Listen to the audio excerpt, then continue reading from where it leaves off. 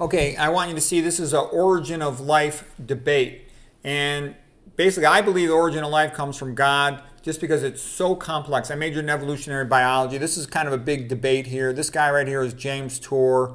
He's a genius chemist saying it has to be God. This is a guy named Dave Farina. He's a biologist saying, oh no, it could have happened spontaneously. And, you know, James Tour knows a lot more chemistry than he does biochemistry. And, you know, when you have a chemical reaction, you have substrates, there's an enzyme quite often, then you have a product. You have to separate the products into something useful. And there's different types of products. You can have chiral versions, like your right and left hand are both hands, but you can't superimpose them on each other because they're different. They have a different chirality. And if you don't produce the correct type of chirality of a molecule, it's not going to be biologically useful. And that's another point that James Tour makes. And so, you know, they can't explain how you made your basic sugars, your basic proteins. RNA world, you know, can't explain DNA and vice versa and protein synthesis.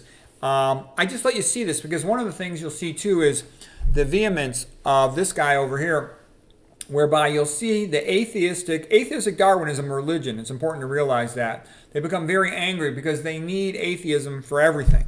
And the biggest goal out of all this atheistic stuff, and I've been around this a long time, back when I was at Stanford, I initially myself thought I was going to be a wildlife biologist. And I was shocked to see that the wildlife biologist environment types, they hated people. They always wanted to screw over the farmer, to take the farmer's land away, to get the people out of the national parks, and they wanted population, you know what, to have it controlled. And I got to see that they wanted everything that would destroy life, and that's why I got out of that movement, because they were a bunch of jerks. Okay, it was basically the biology arm of communism, okay? And that's one of the reasons why you see so many of these atheists are so nasty. He starts calling James Tour all these names.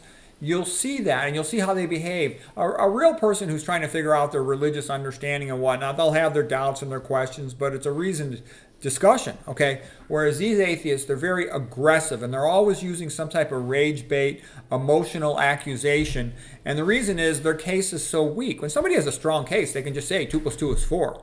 But once they're weak and they're losing and they're very upset about losing, they throw out all these emotional accusations and hyperbole to try to intimidate people, but their case is bogus. So anyways, if you're curious about this thing, I'll have the link to it. I think you'll find it amusing.